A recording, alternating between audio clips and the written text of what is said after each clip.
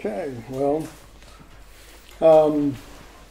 up to this point when we've been sharing, we were sharing with the young people who left this morning, and we had a different theme than the one that the Lord's given me for you guys. So we're gonna go off on that, but it pertains to the wisdom of God. And from some of my studies, I've realized that a lot of times the problems that we have and the darknesses that we enter into and the bad situations, a lot of times are not just the devil or even the flesh. It's a lack of really understanding how God thinks and the wisdom that He has. Because His wisdom is not, His ways are not our ways and His thoughts are not our thoughts. So since that's the case, we need to have His thoughts and His ways. But anyway, Robert and I just were saying a few words before the class tonight, talking about Elijah, the prophet, and as I meditated upon it and his whole thing, and I'll talk a little bit about that, but as I meditated upon it, I really realized that his whole problem was he just didn't understand the wisdom of God. He was in confusion, and we usually think when we're in confusion that's can't be God, that's us or whatever. Well, it's not God trying to confuse us at all. But as usual, it is the need for us in our hearts to begin to separate from our ways and our thoughts and the way that we think God should be. We should find His heart. We should look for His heart, and we should not look for it with an expectation of what we think we're going to find, but rather, and we have the Holy Spirit. So asking the Holy Spirit to open the Word, but even opening the Word is great. But when He opens the Word, that should be opening His heart to us. We should begin to see Him and His ways. The scriptures say His ways are past finding out, right? So we go, okay, well then I won't try. I won't try. But in truth, the Holy Spirit will show us. We won't find them out, but they can be disclosed to us by the Holy Spirit. So I was just thinking about Elijah and his, just that little portion there in 1 Kings 19. And so he goes up against all of the prophets of Baal. You remember that. And, there's a big, the prophets of Baal are making this big display and nothing's happening. And so they finally start screaming and cutting themselves and trying to do stuff to get their God to answer. And Elijah understood enough that he waited and let them go as long as they wanted to until it came to the time of the evening sacrifice. And then he offered, because that's when God said, that's when you offer the evening sacrifice. So it wasn't a trick, and it wasn't just I'm better, and I know, God's going to move because of me. He knew that. But then God, then the whole thing happens, and they are defeated, and so there's a great victory, and I'm sure he felt really good about it all, and I'm sure that he felt confident in the Lord, and the presence of the Lord was with me, and the hand of God was with me and all that. And so Jezebel gets upset with him, She's upset, and she says, well, you're going to die, basically. I'm going to see to it that you're dead. And he just goes, he's like a balloon. All the air goes out of it, It has no strength and, all this kind of stuff, because all of a sudden the mood changed or something new was brought in. Let's face it, we live a lot in this world. Instead of in Him, we live and move and have our being. We live a lot in this world. And when the mood changes, the situation changes, it can throw us off. That's one reason why we need to understand God. And it's really understanding not just the wisdom of God. It certainly is that. But it is the way that He thinks. It is the way that He proceeds. It is the way that He sees. And to do that, there has to be a break with our strong minds and our strong ways of thinking, that not just the way that it should be, but the way that we perceive that God should be. Because if we don't, we're going to be confused again. We're going to be tripped up over that. And so when Elijah hears this, he runs for his life. You would think, you just defeated. How many prophets were there? How many? 400? I don't know. But there were a lot. I mean, there was enough to go, okay, one little lady, I think that we should be able to handle this.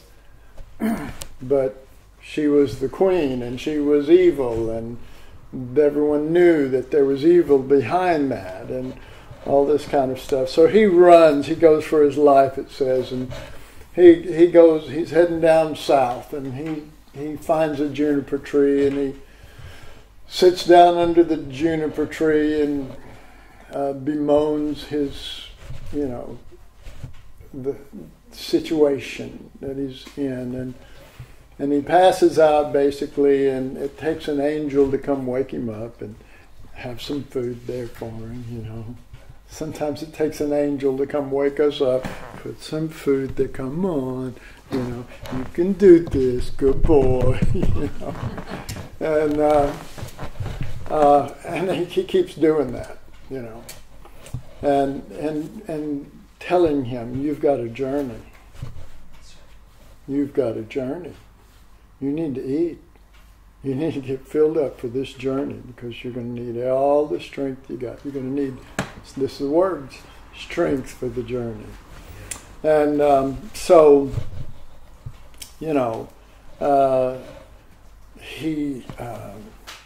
he's waking up, he's eating, but he goes through this thing of,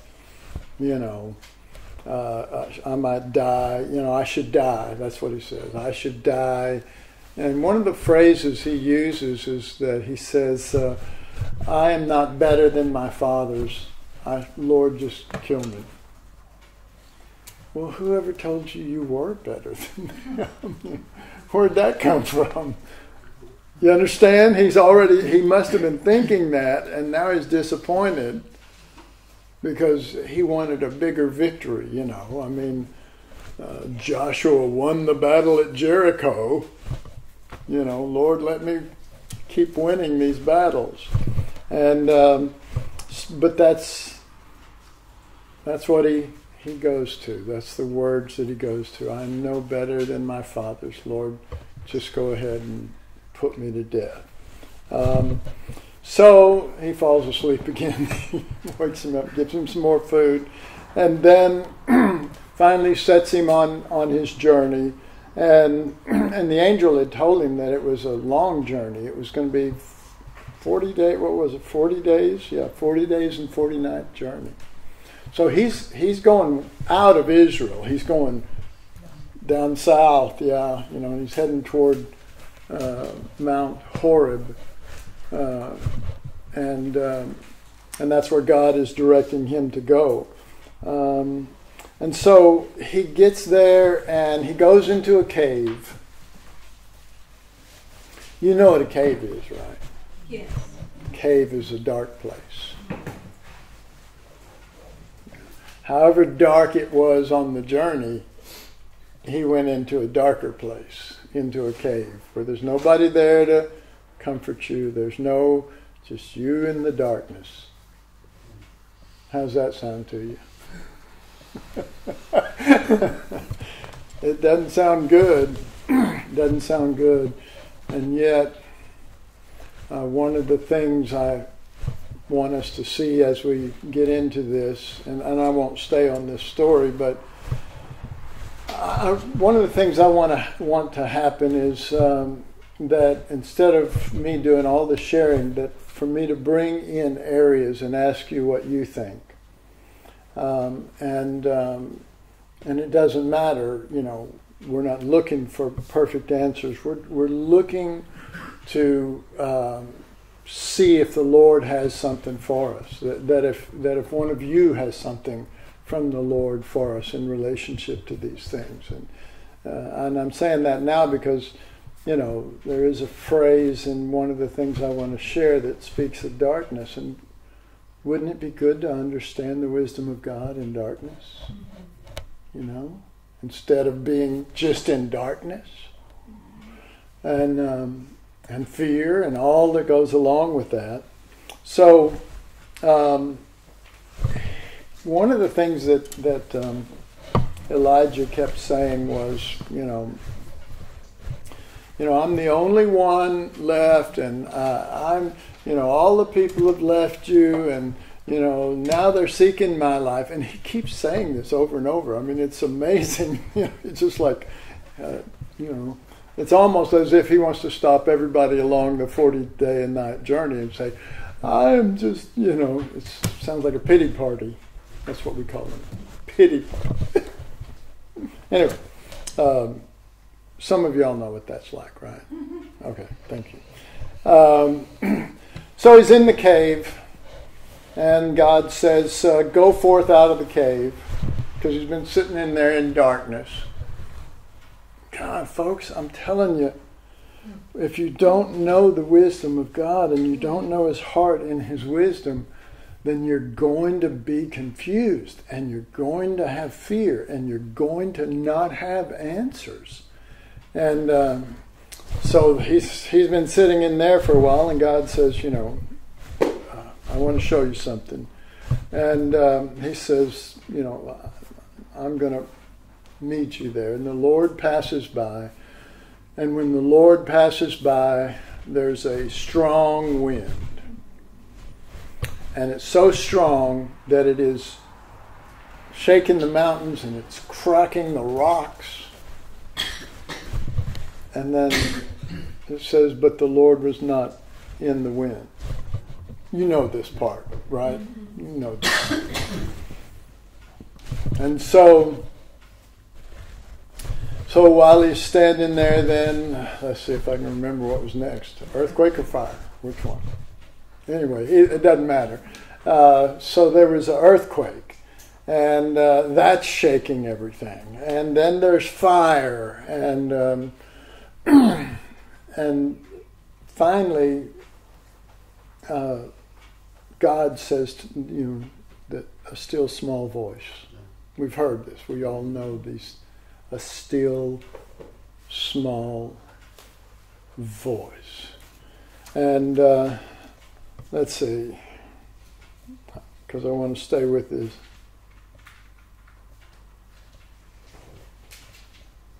Okay, so let me just read this. We're not going to really spend much time here, but it says, and after the earthquake, a fire, but the Lord was not in the fire. So the Lord's not in any of these. And after the fire, a still small voice. And it was so when Elijah heard it that he wrapped his face in his mantle and went out and stood in the entering of the cave.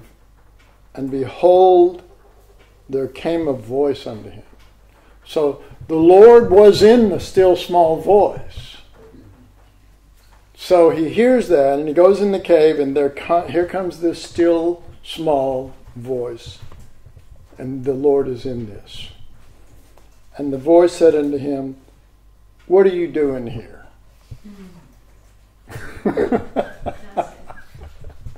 What are you doing here? Well, is he talking just physically? What are you doing here in this place that you're at when I'm over here? When my heart is here, when my view is here, where your comforts are over here, but you're over there. Wow. And that was the still small voice. It wasn't a great revelation. I mean, I think it was, ultimately. But it wasn't a voice that said, "You're separated from me. You're in darkness." It wasn't meaning that. That wasn't what the point was.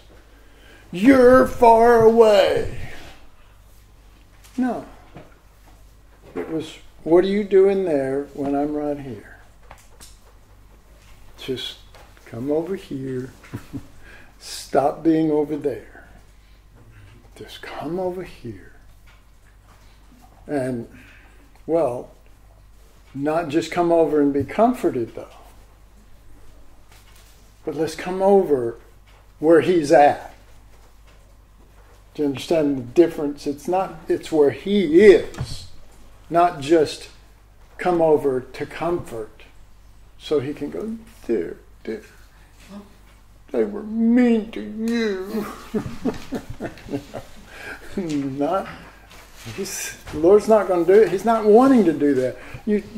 I know our wisdom says, well, the first thing he wants to do is comfort me. Well, he's a comforter, no question about it. And of course, the Holy Spirit's considered a comforter, but it never really shows him as one going there. He's always revealing Christ. Yeah. Amen? Bible people? Yes. He's revealing Christ, and he's comforting us with another reality. With being able to see outside of our little box that we think is so wise and so together and so full of scriptures that are actually all jangled up, but they're we go, well, they're scriptures, But he wants to put them in order, and he wants to put our heart in order, and he does that by bringing us into his heart and into his mind, and then when we begin to see as he sees, then we see. Then we see. And everything else is quite possibly, probably a whole lot of other stuff, is Christian doctrine, pet scriptures that we've held on to. You know what I mean? The scripture's my pet. I love you because you make me feel comfortable or whatever, The Lord is supposed to be all of those things. The Lord is my shepherd. The Lord, you know what I mean? And so you have an incredible man of God. We're talking about Elijah. Do you understand that what this must have done to him? Because later on in the New Testament, when Jesus is on the Mount of Transfiguration, Moses showed up and one other person. Elijah. Whoa! What a leap! He had to have come into the wisdom of God, because without it, we're in confusion, because his mind, his ways, his thoughts are not our thoughts. They're just not. And it's hard, especially if we've been Christians for years and years and years. we hear so much teaching. We hear so many things. For example, we can talk about, the wisdom of God here, but I can't give you the wisdom of God. Only the Holy Spirit can do that. But by the word going forth, the Holy Spirit might, on the wings of that, say something to you. But I can't I can tell you, I can actually, in some cases, maybe if I had a chalkboard saying, now it would go this way and this way and this way. But it still doesn't help until you not only see his wisdom, but see how he thinks. The order, if I could put it like this, if I had not a chalkboard but a magnet board and we had words, and we had a bunch of words on there, and so I put the words in order of the way that he would think, that's still not the way he thinks. That's just, it's not until he puts that in us, until he opens our eyes, until he has drawn us out of our dark cave, dark and scary cave, dark and damp and scary cave, I heard something, is it a big tarantula, coming to get me, whatever. I'm telling you, without the wisdom of God, we're going to think this is all out of order and this should never have happened and I don't know what went wrong. I should have stayed in victory up there and somehow I lost it because of Jezebel. You didn't lose it because of Jezebel. Sure, she said, of course she's going to say that. You killed my prophets, I'm going to kill you. That's Jezebel. What do you expect from her? Give you muffins?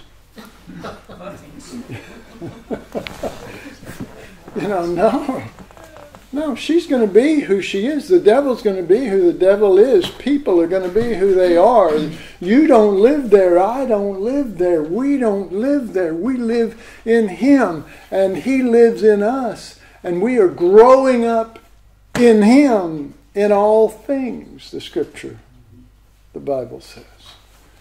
And so, and none of this is meant as condemnation. It's not meant as condemnation. It's meant that we can see from an example with Elijah, who was a mighty man of God, that you can know a lot, but it's really ultimately not about how much you know about God. It's how much he's formed in you, in his mind, in his ways, in his heart. And that comes by your heart.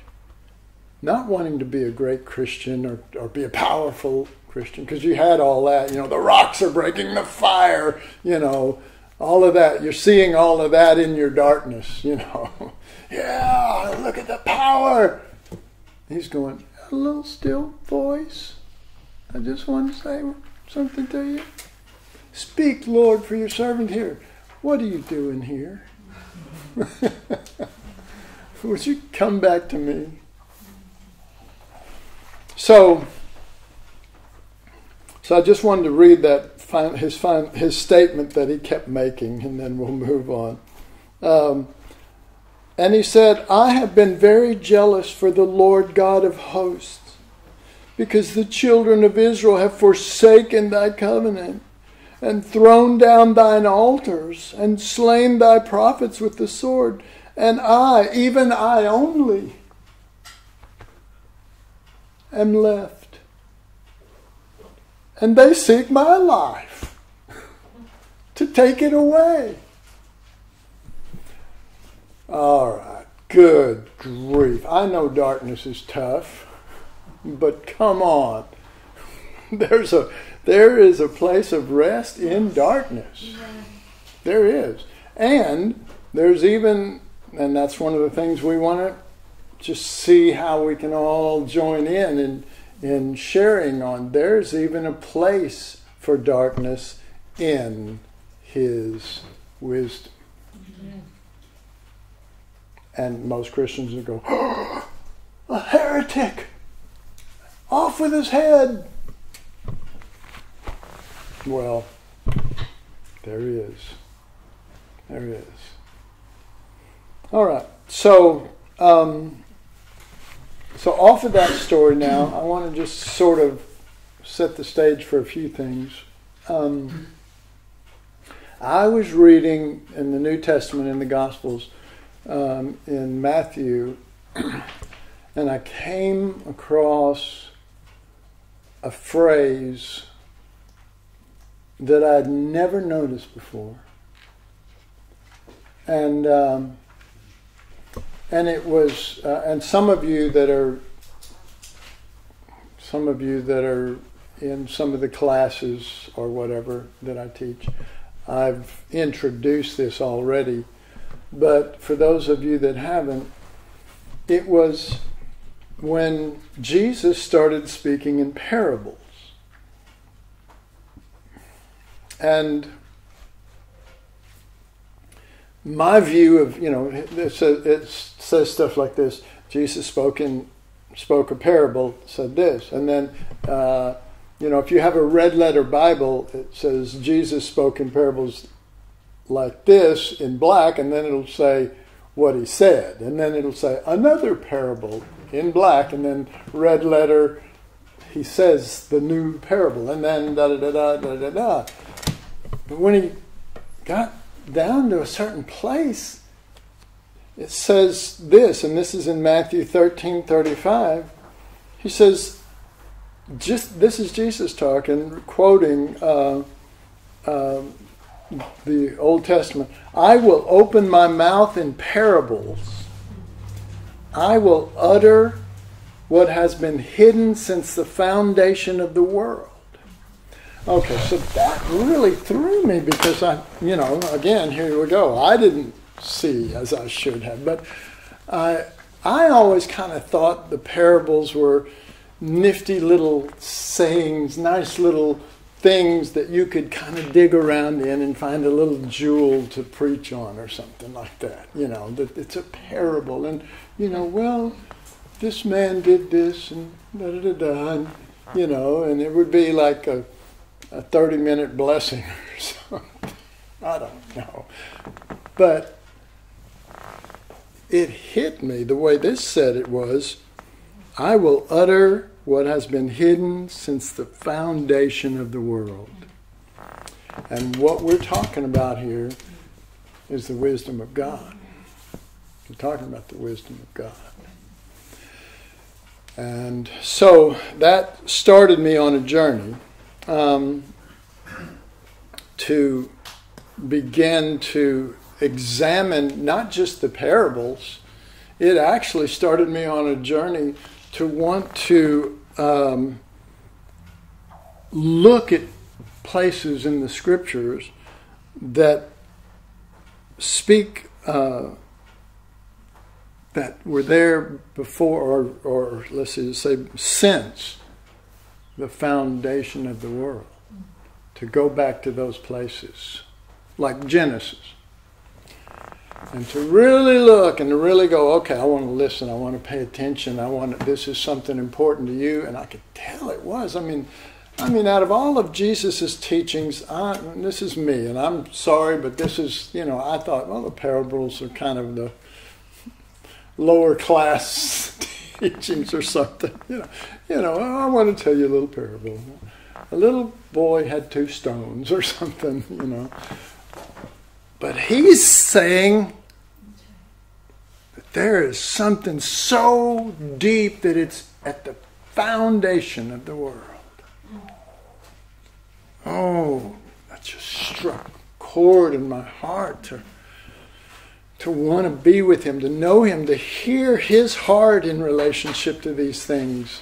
And a certain amount of shame that I had so lightly, looked at those things. And Lord willing, when we get toward the end, we'll go over some of the parables. Okay, so in Genesis, turn to Genesis chapter 2. Look at Genesis right now without trying to explain a lot. But I want to start us on a little bit of a journey on wisdom throughout the Bible, because there's a progression of wisdom as it goes throughout the Bible. Genesis 2, verse 15 through 17, and the Lord God took the man and put him into the Garden of Eden to dress it and to keep it. And the Lord God commanded the man, saying, of every tree of the garden thou mayest freely eat, but of the tree of the knowledge of good and evil thou shalt not eat of it. For in the day that thou eatest thereof, thou shalt surely die. Okay, so if you consider the wisdom that God gave Adam and Eve, they were pretty simple instructions. I mean, just think about it. Don't eat of this, or you'll die. Everything else, it's all yours. All right. So,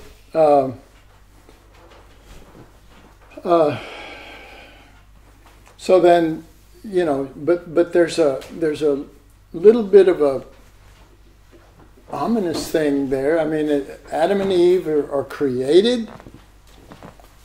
They're the first of mankind.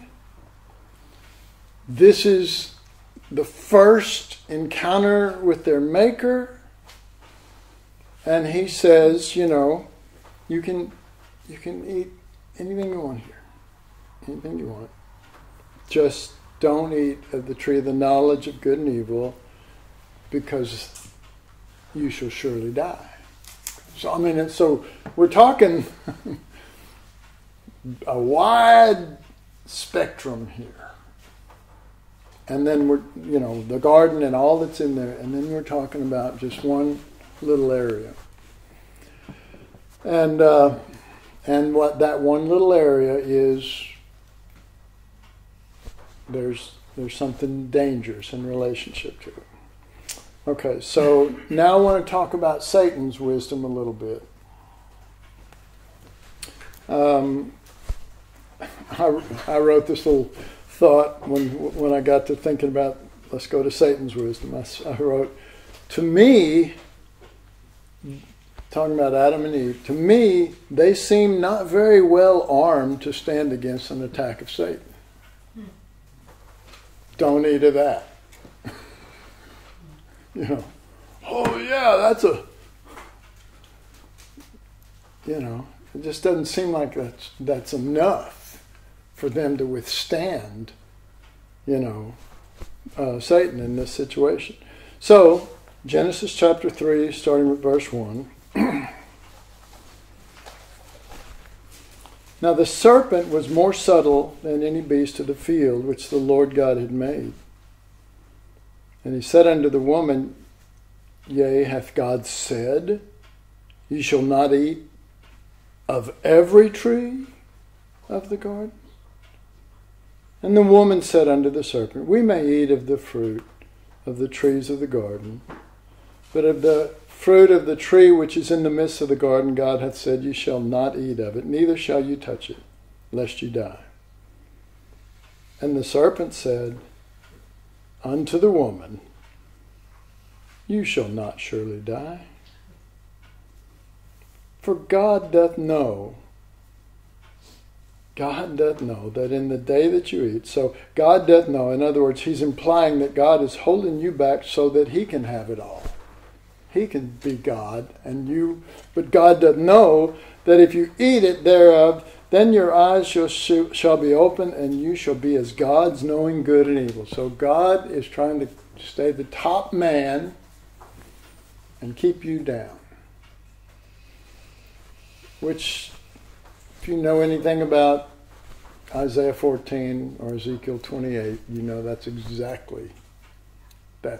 those scriptures show that spirit where he fell, what brought about his fall.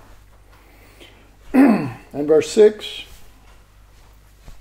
and when the woman saw that the tree was good for food, and that it was pleasant to the eyes, and a tree to be desired to make one wise, she took of the fruit thereof, and did eat, and gave also unto her husband with her, and he did eat. And the eyes of both of them were opened, and they knew that they were naked, and they sewed fig leaves together, and made themselves aprons. Okay, so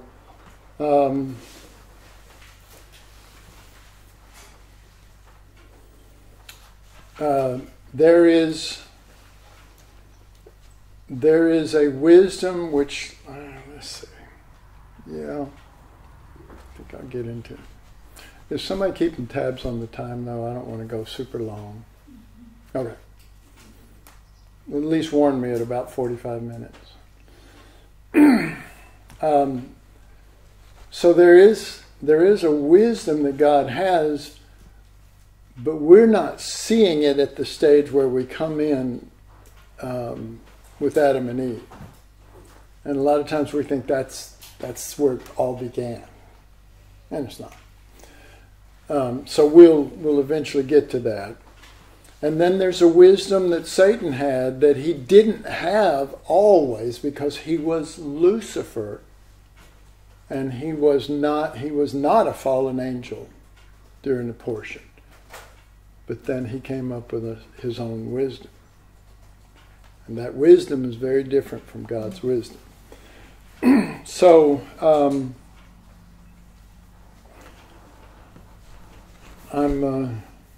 I'm pulled between two things here, whether to go into this next phrase or to just point out some interesting things to make you think. Because here's the deal. I don't want you just to listen. I want you to be thinking about these things when we're not together. Please. Take a little bit of time to do that, because I believe that the Holy Spirit is here to, open our hearts more to Him. So I think I'm going to jump down to a contrast. This almost takes me a few minutes just to get there. I'm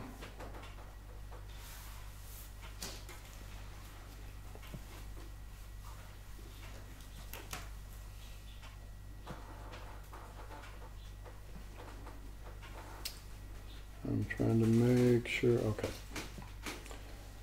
I want to show you two different pictures. Two different pictures in relationship to what we would call the creation of Adam.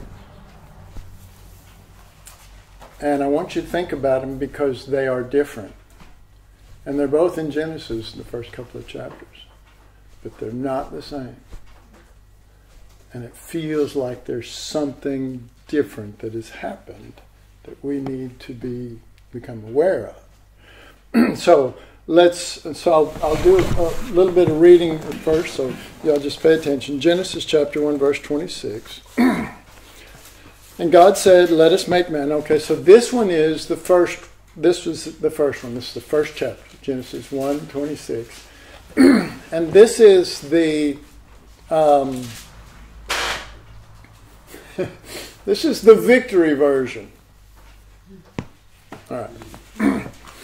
And God said, "Let us make man in our image, after our likeness, and let them have dominion over the fish of the sea, and over the fowl of the air, and over the cattle, and over all the earth, and over every creature, a creeping creature that creepeth upon the earth." Verse 27, so God created man in his own image. In the image of God created he him. Male and female created he them.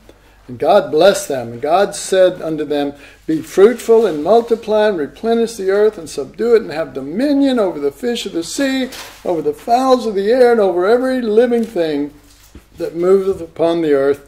And God said, "Behold, I have given you every herb bearing seed, which is upon the face of all the earth, and every tree in the which is the fruit of a tree yielding seed, To you it shall be for meat, and to every beast of the earth, and to every fowl of the air, and to everything that creepeth upon the earth, wherein there is life, I have given every green herb for meat. And it was so. God saw everything that he had made, and behold, it was very good. And the evening and the morning were the 6th day. Okay. Now I want to read out of Genesis chapter 2.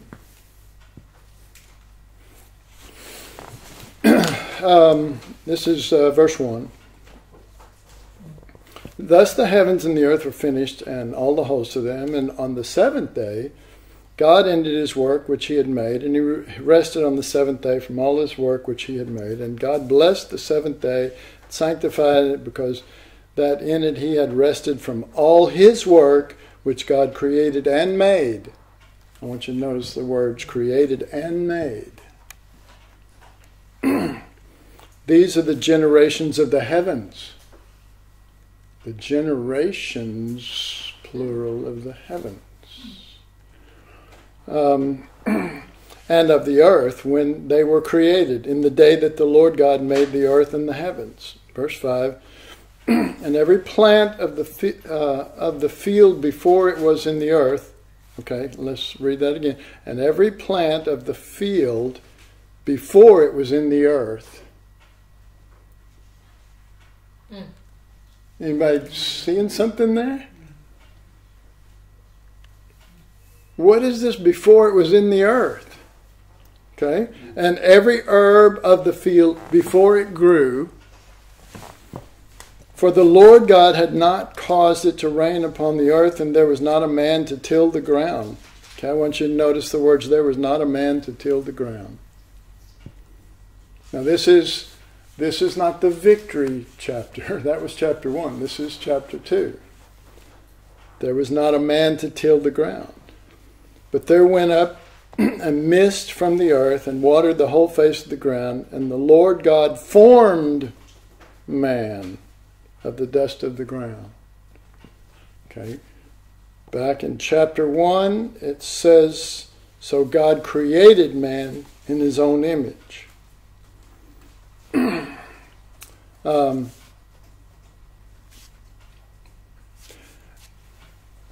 It's a different word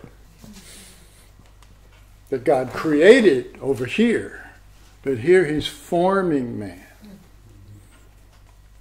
And it would make sense that if you create something, you could form it to something, but it's still two different things. Okay.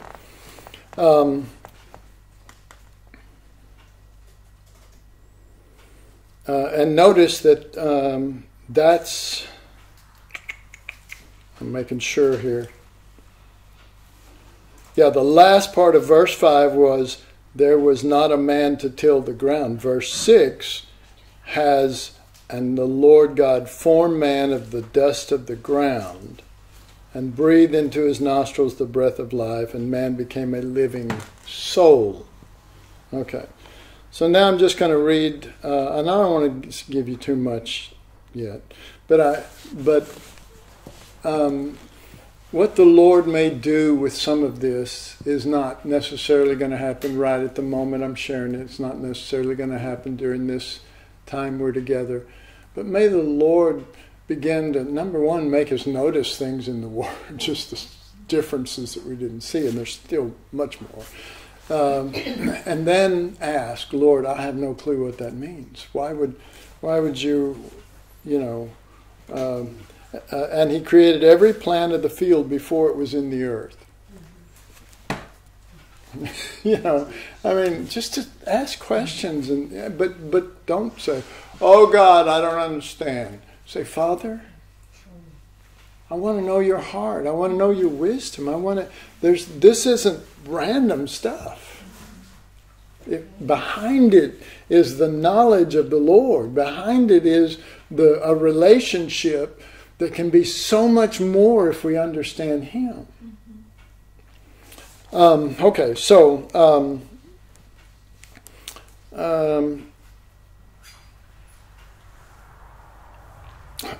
I didn't even finish verse 5, so I'll say it again. And every plant of the field before it was in the earth, and every herb in the field before it grew, for the Lord God had not caused it to rain upon the earth. And here it is. And there was not a man to till the ground. Do I have 45 minutes left? Is that what that's saying? What does that say? It's at 45 minutes. 45 minutes is up. Yeah. We just started. No, I do want you to know. But usually you put It's the other direction. 5 minutes, 4 minutes, 3 minutes. Okay. I'm happy. I'm fine. I'll just keep going. That's how you overcome I that. like it. Okay, but see, especially right here. Not right here, don't raise it. On this one verse, for the Lord God had caused it to rain upon the earth, and there was not a man to till the ground. Remember, he had said that earlier, still in chapter 2, about a man to till the ground when there was no, before he even said something about forming man.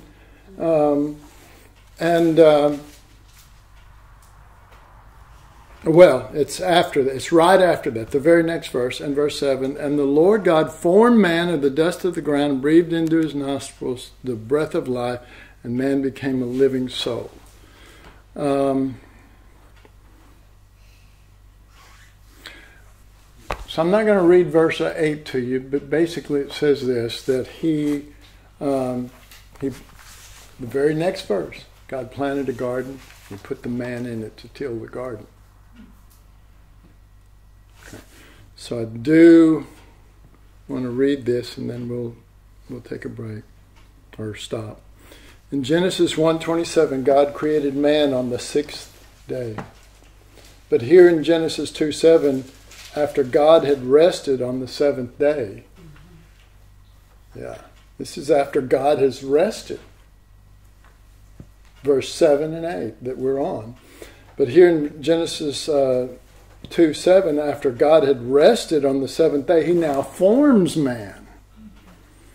Also in Genesis 26 through 30, God is bestowing, it must be 1:26 through 30, God is bestowing the whole creation made over to man's dominion. In the Victory version, chapter 1, he created man, you're in my image, I'll give you dominion over everything, over all this stuff. And now he's moving him into just being a gardener.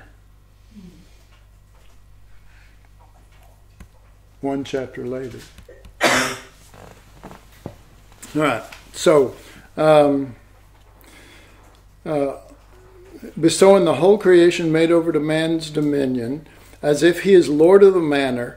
But in chapter 2:5, in passing, he mentions that there was no man to till the ground. Then mentions that he forms man, not creates the man. What does he form Adam for? Verse 8 says that he now plants the garden that he longed to have a gardener to tend it, which he'd mentioned all the way back in verse 5 first. Then he puts the man in it. Finally, in Genesis 2:15, it says, and the Lord God took the man, put him into the Garden of Eden to dress it and to keep it.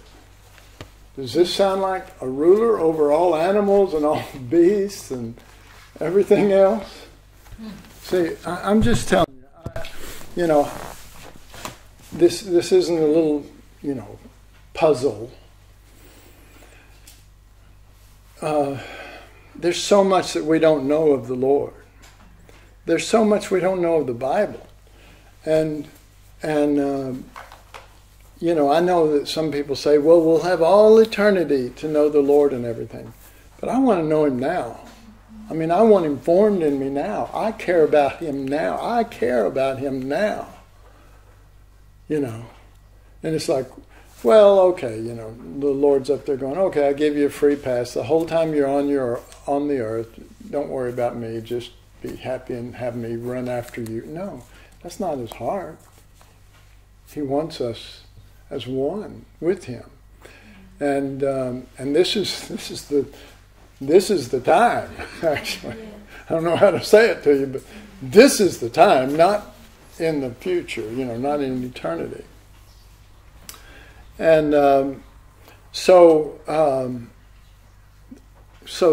that's one of the things that I want to do is I want to get into some of the scriptures. We'll try to finish this off, but I want to get into more than this. I wanted to use this as a kind of a diving board into some other things, but that our hearts would be more set on Him. So, is it okay if I pray?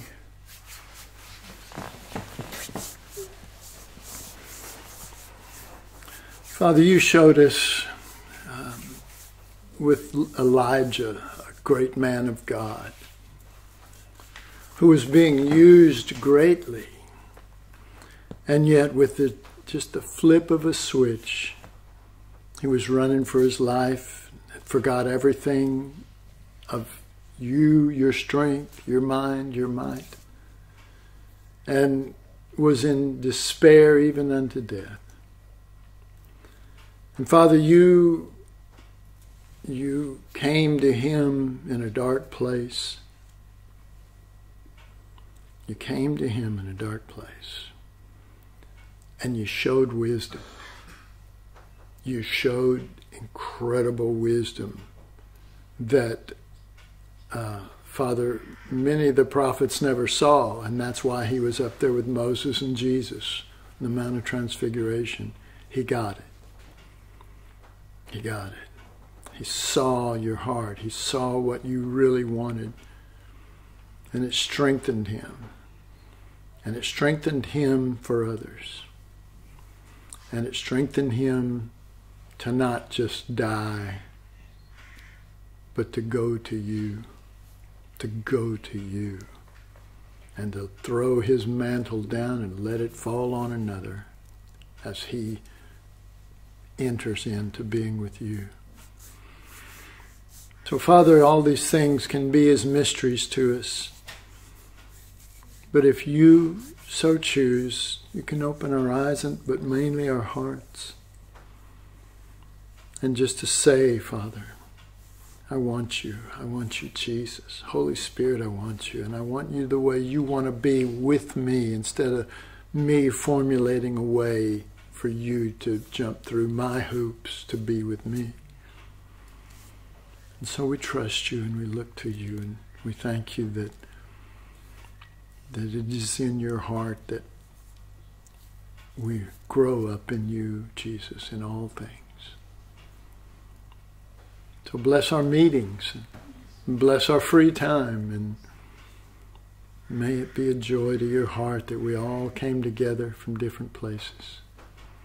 We all sought you, and may it indeed bring joy to your heart. In Jesus' name, amen. Okay, now forget everything I taught. Just ask the Lord. Huh? It's just a puzzle. It's just a puzzle, yeah. Yeah. Just seek the Lord.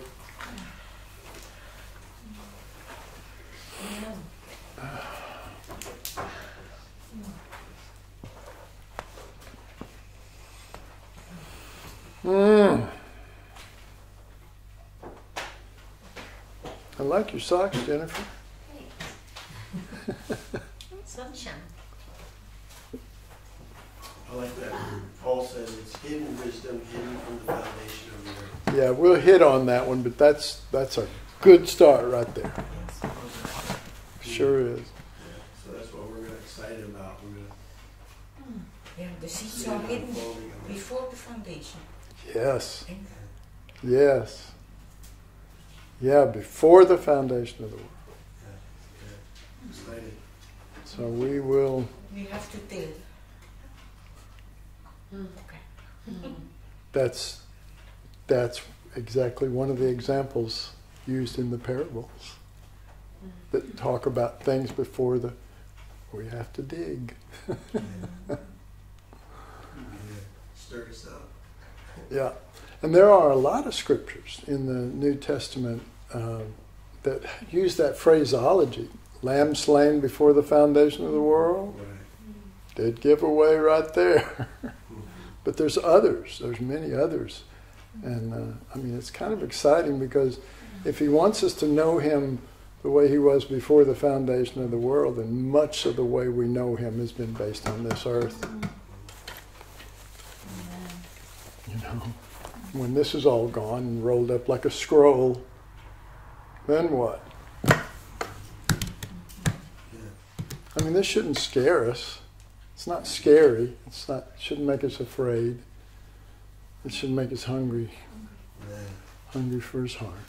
Yeah.